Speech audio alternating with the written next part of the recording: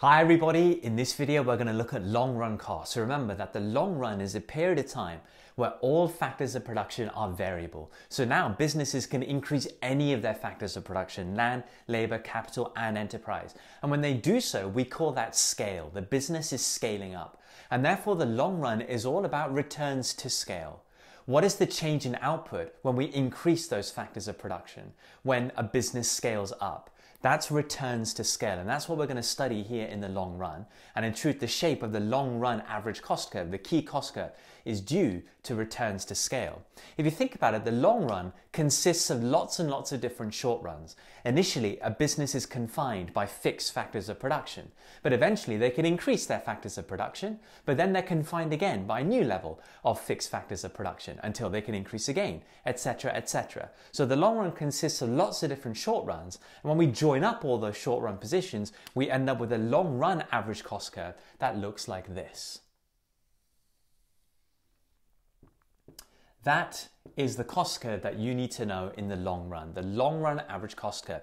And it's shaped like this, a very interesting shape, because of returns to scale. We can show that more clearly by breaking this curve up into three different parts. So we'll have part one over here, we'll have part two in the middle, and we'll have part three on the right hand side.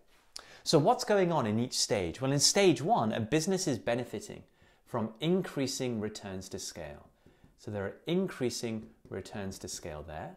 There are constant returns to scale in the middle here, and there are decreasing returns to scale in stage three here. Let's understand what we mean by returns to scale by looking at these equations. So if we start with increasing returns to scale occur when the percentage change of output is greater than the percentage change of inputs here. Now that makes a lot of logical sense when we apply it to the diagram. So when a business is increasing their inputs, their factors of production, they're getting more out than they're putting in. The percentage change of output is greater than the percentage change of inputs. So costs are rising, yes, but output is rising faster, and therefore average cost is decreasing. Decreasing returns to scale is the opposite. It's when the percentage change of output is less than the percentage change of input. So when a business is increasing their inputs, their factors of production, costs are rising, but they're getting less out in return. So quantity is rising but slower than the increase in costs, and therefore average cost is going to be increasing. Constant returns to scale is when the two are equal. So when the percentage change in output is equal to the percentage change in input. And therefore we have average costs which are flat, which are constant there. Okay, that's all well and good. We can actually look at these in more detail with this numerical example. So what we have here is a business with two inputs, capital and labor. They're the two factors of production that are changing, and we have output here. So from this data, we can calculate the percentage change in input and the percentage change in output. Remember, to get percentage change, it's the difference between two numbers divided by the original, the starting number, times by 100. So let's have a look at how we can do this. Well, let's do the percentage change in inputs first. So as we go from 170 total inputs to 340 total inputs, that's 100% percentage change. What about the change in output? Well, from 3,000 to 7,500, using the equation before, we get to 150. So if we calculate all the percentage changes, we get these numbers in blue, and from these numbers we can work out returns to scale.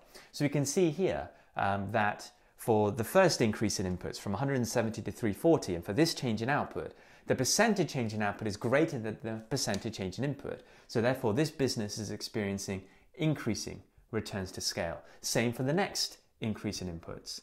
But for the next increase in inputs, we can see that the two are equal, so this is constant returns.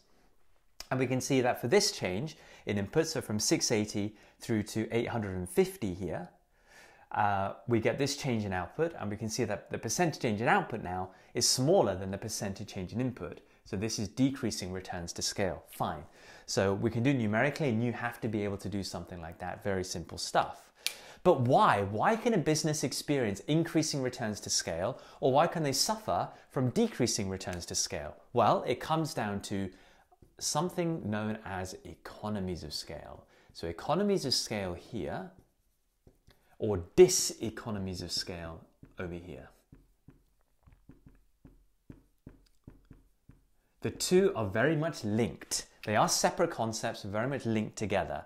If a business experiences economies of scale, they can experience increasing returns to scale, and vice versa for diseconomies of scale. My next video is going to look at economies of scale and diseconomies of scale in far more detail, so make sure you stay tuned for that, and you'll have very good understanding of these economies and diseconomies of scale. But that's the reason why a firm therefore can experience increasing returns to scale or suffer from decreasing returns to scale.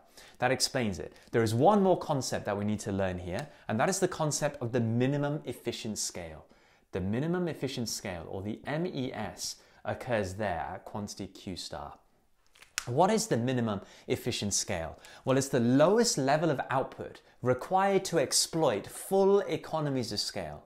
So it's the lowest level of output whereby the average cost curve here stops decreasing, and that occurs here at Q star. The lowest level of output required to fully exploit all economies of scale. After that point, there are no more economies of scale. All that happens is we get constant returns to scale. So this is a very important point for a business, knowing that after this quantity, costs can't get any lower than this. So that's the MES point, very important to understand that. And before we finish, we just look at two alternative shapes of the long run average cost curve. You might see a long run average cost curve that looks like this. This is very unrealistic because it shows that there is no honeymoon period, there's no constant returns. And in the real world, it's very rare that a business will hit its MES and then straight away suffer from decreasing returns, diseconomies of scale. Very unlikely. There is always going to be this period of constant returns, most likely. So therefore, this bucket diagram, called that because it looks like a bucket, is more realistic than that one. But if you see that, don't be fooled. And then we also have this long run average cost curve for a natural monopoly. We're going to study natural monopoly in more detail later in the playlist. But basically, a natural monopoly has got very, very, very high fixed costs. And therefore, for a natural monopoly to minimize its average cost, it's going to take a huge level of output to do so. And therefore, their long run average cost curve is constantly downward sloping over an output range. They don't really get to diseconomies of scale until output is ridiculously large. And therefore, the potential for economies of scale is very, very big for a natural monopoly. So that's the LRAC curve for a natural monopoly. We're going to look at that in much more detail later in this playlist. But don't be fooled if you see these alternative shapes. Absolutely fine, and the understanding is still exactly the same as what we've done here. So that covers the long run average cost curve, that covers long run costs, but we must understand economies and diseconomies of scale in far more detail if this topic is to be fully understood. So I'll see you all in that next video where we do exactly that.